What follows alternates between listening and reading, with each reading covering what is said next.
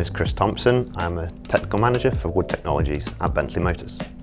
As we transition to the electric, the more sustainable age, we're aspiring to go through another revolution where we're looking at lowering the weight, improving the materials, lowering the emissions, as well as striving to the exquisite quality that we still maintain.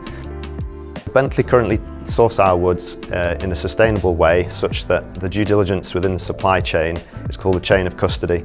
So we monitor the source and where the tree originates from. We selectively harvest or take trees that have fallen over naturally, and then we process those so that the ecosystem within the woodland is maintained. The ecosystem is protected because they're taking the mature trees to enable the diversity in the species within the woodland, but also allowing the saplings to strive and grow.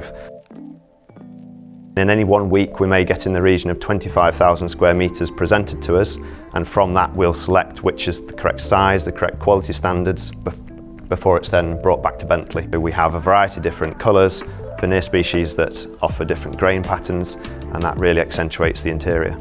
Every car is unique. We make sure that the veneer used is contained within the minimum amount of material possible, so the utilisation is maximised, but that also shows that the figure and the colour of that wood is harmonious within one car as well, which is important and something unique that Bentley does. And that exquisite fine level of detail is only due to the craftsmanship and skill of the workforce.